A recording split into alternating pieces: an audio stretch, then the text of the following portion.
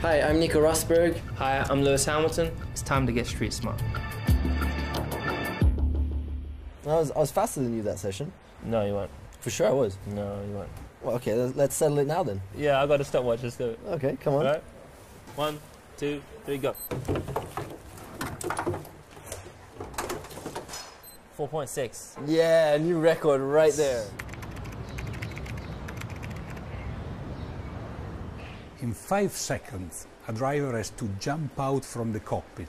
Very, very quick movement. When the car is crashing and something is wrong about the car and the driver needs to come out very, very fast. So that's why the rule requires 5 seconds. They need to withstand to 2.5 tons of tensile load, so very, very high load. In Formula 1, we have a 6-point harness seatbelt, which we have to have our engineers strap us in with. And once it's fixed up tightly, it's two things. One, it feels very, very safe, of course. But on the other hand, to breathe out there on the racing track, it does make it a lot more difficult. And that's what makes it tougher fitness-wise.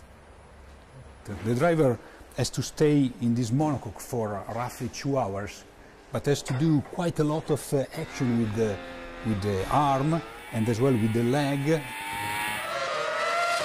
Obviously, it's not important only for Formula 1. It's important for all the road cars. Safety belts are so important to save life. Okay. So, ready, set, go.